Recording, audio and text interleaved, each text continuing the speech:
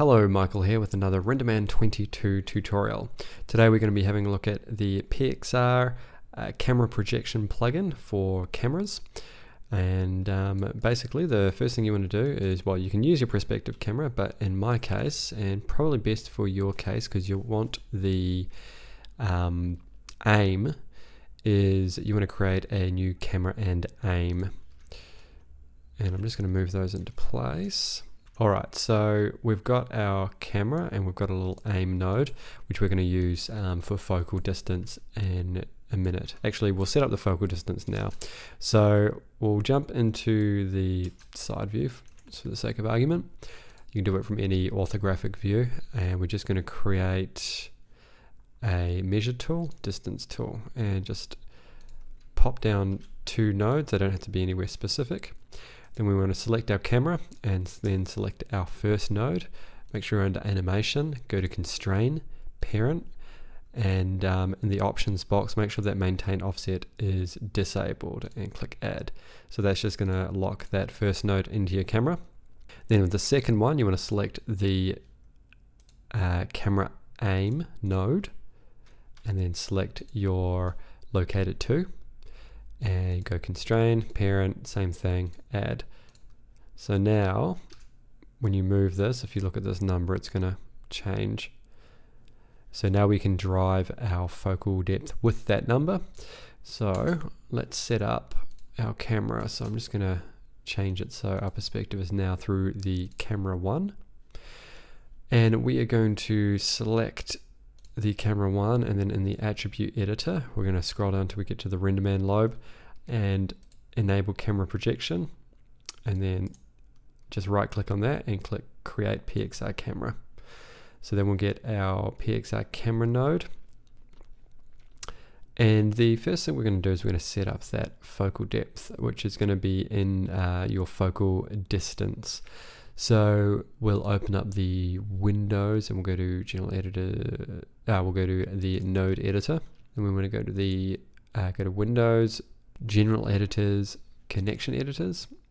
Okay, so you want to grab the distance dimension in your outliner and open that up. Select the distance dimension shape, and then in the connection editor, reload left and select distance. Then you want to select your camera. Reload that in the node editor, and then you want to select your PxrCamera, and in the connection editor reload right,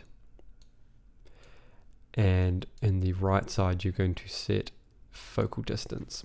Then you can close those two, and essentially what that's doing is, if I just jump into the side view again and grab that distance, so we'll move that, and then you can see the distance is 7.31. so if we go into the camera again under the PxrCamera, you'll see it's 7.31. so now that focal distance is being driven by the distance dimension. So you can set that focal point anywhere you want, and it will be representative of where your camera is focusing, which it's just a little bit easier to visualize. So we'll just, for this tutorial, I'm just going to get him to focus on the flower. So let's just render that and see what it's looking like with our PxrCamera node selected. Alright, so the thing you'll notice is that if you have a look at the Maya window, the field of view is quite a bit different, and that's because we've got field of view options here. So if I decrease that to something like 30, you'll see that it decreases the field of view. So that's pretty self-explanatory. You can just change the values there to change what sort of field of view you want.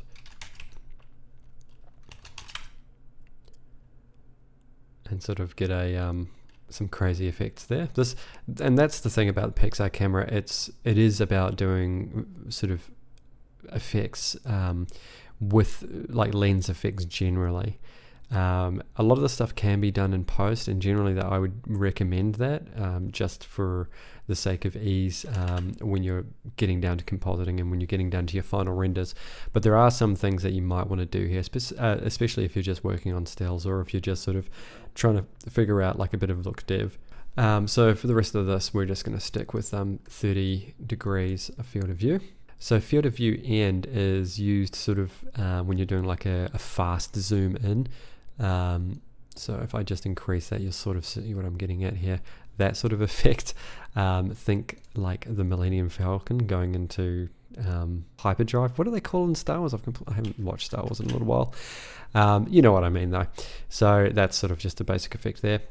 So your f-stop is the aperture of the lens. For example, 5.6 is a pretty standard aperture that you'd find on a lens. That would mean that less is going to be in focus, so it's going to be a smaller depth of field, whereas something like 16 is another standard f-stop, and that's going to allow more to be in focus. Your focal length is the focal length of the lens, so you could just set this to 35, like a 35mm lens. If you want to see in your viewport what it looks like a little bit more accurately, you could go to your camera shape and you could change it to be 35 or to whatever you set it to. Tilt angle is the tilt of the lens. So imagine your camera still pointing straight at the object, but the lens itself is tilting toward or away. So if I run that IPR and I increase the tilt angle, the top of the lens is going to start moving closer, or the bottom of the lens is going to start moving closer to sort of this part of the robot, which is now going to have more focus if you compare it to the previous render. And then the top is going to be further away because the top of the lens is pulling away. And then obviously inversely, the top of his head is going to be more in focus and the bottom is going to be more out of focus. Now if you have the tilt angle on, so we'll just get his top of his head in focus again. If you use this roll angle, it's going to actually rotate the lens, so then instead of just the top being in focus, it's maybe going to roll left, and it's going to be more of this eyebrow, or it's going to roll right and there's nothing really there, so it's not going to be really focusing on anything, but you can just sort of rotate this in degrees and you can see how it's starting to shift things in and out of focus. Now focus 1, 2 and 3 is for defining arbitrary points within your scene to be in focus, so you could have 3 different focal planes set up. I can't think of a very good thing to actually do with this, and even in the docs it says it can be a little bit iffy, so I generally wouldn't look at using this. There might be a specific use case for it. If you can think of one, put it in the comments. I would actually be interested in hearing it, but it's because I do focal depth in post anyway, it's not something I'd actually really look at. Shift X and Y is just going to shift the lens on the X and Y axes. So if I want to shift it to the left, I can just put that in the negatives, and you can see the lens is now shifted to the left, and you're seeing a lot more of the robot.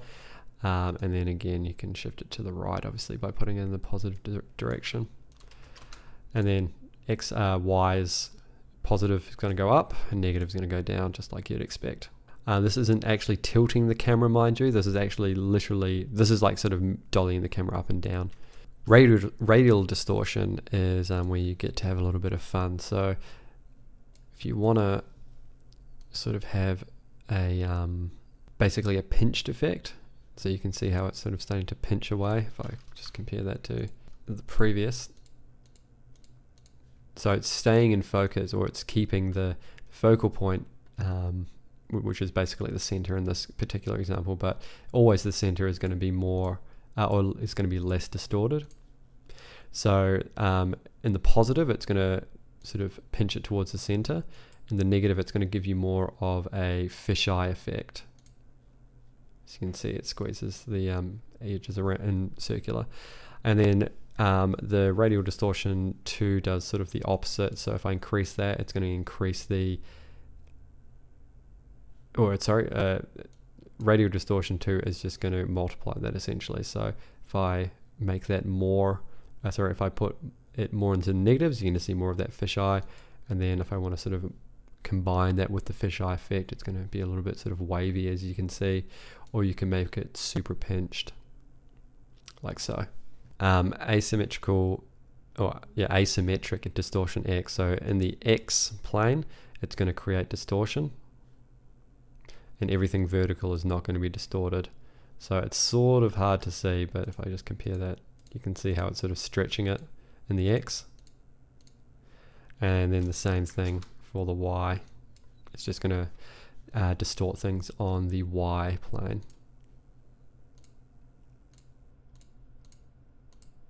As you can see, kind of weird, but kind of cool. Anamorphic squeeze. According to the docs, if you increase, it's going to decrease the effect. Doesn't really do anything on this render, and I'm not 100% certain why that is, but if you compare it that to that, there's no real difference. So it might just be the way I've had my test renders set up, but essentially it's not doing anything for me. I'm not saying it doesn't work, just saying it doesn't work for me. 1 is the default though. Chromatic aberration. This is actually pretty fun. So if you watch the most recent Spider-Man movie, I think it's Into the Spider-Verse, the 2D looking one, the most recent one by Sony, which is great. You would have noticed the areas towards the edge of the screens, or the areas that are slightly out of focus, actually have chromatic aberration. And you can sort of mimic the same effect that they have by applying a little bit of red to the transverse. This is a little bit too much red. It's a very small amount that you need to put in. And then in the axial, just put a little bit of blue in. And essentially what it's doing is it's going to add more blue to the areas that are out of focus and more red to the areas that are in focus, and sort of more the out of focus. You can see it almost looks like the old 3D red-green movie glasses, that effect. So it's pretty cool. You can sort of see it on the edge there. It's a pretty cool little effect. You do see it with some of the older cameras as well, the like low-mo cameras, when that was a big thing like a few years ago. I don't still know if it is, but yeah, it can be quite a cool effect. If you compare it to my reference render, it's a fun thing to have a play with. There are chromatic aberration plugins for Fusion. I don't know if there is one for Nuke. I'm assuming there is, or maybe you can just do it natively. I haven't tried. But that's a sort of a cool thing that you can do with the camera anyway. Vignetting is pretty self-explanatory. It's just going to create vignettes. So natural is going to create sort of a softer, more natural vignetting effect. It's going to be difficult to see on this render because it's quite dark overall, but if you compare it, it is just creating some vignetting around the edge. Optical is vignetting created by the lens. So if it's got like imagine if your camera had a lens hood on it, it's going to create that sort of effect. So if you compare those, just make quite a lot of difference. Shutter, I never really mess with this, to be honest. It's just the direction the shutter on your camera is going, either if it's down or up. It's more of like an effect you would see on if you're playing with the shutter speed for your renders for an animation. In a still, I'm not really going to be able to show anything there. Bias, or detail bias. This is if you were setting up a render. I don't have a matte file that I can do this with, so I'll just sort of explain it. If you had a matte file, like think of it like a mask, and if I just wanted to render out this image, so I'd already rendered it out, but I wanted to re-render the flower, and I didn't have it as like, you know, different render layers, I could use a matte file to mask out the rest of the scene and just render that in, and then I could sort of composite it in or something. It's sort of a weird way of doing things, and generally you just use your render layers.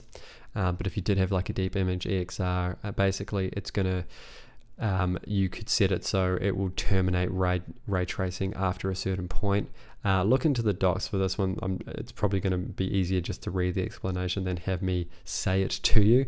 But it's another very specific thing that you probably are going to want to, you know, rather than trying to do it in the camera, I would do it in post. You'd use your render layers and that sort of thing, and then composite it after the fact.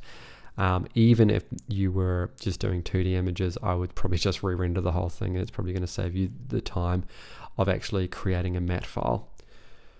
But that is pretty much the whole shebang. Hopefully you learned something new, and hopefully you can do some cool things with your camera now.